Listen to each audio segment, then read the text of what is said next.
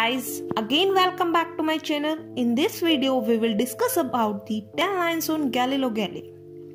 Basically, Galileo Galilei was a great mathematician and astronomer of the 16th and the 17th century. He was born on 15th February 1564 in Pisa. He had an interest in physics and mathematics since his childhood.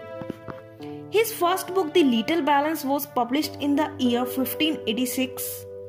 Marina Gamba was his girlfriend and they had 2 daughters and a son.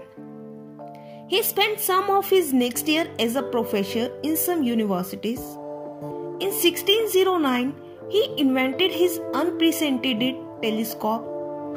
Based on the observation through his telescope, he discovered the earth revolves around the sun.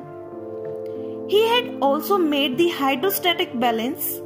On 8 January 1642, he died in Grand Duchy of Tuscany. That's all about the Galileo Galilei.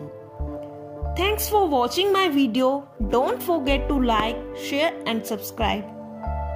Bye bye.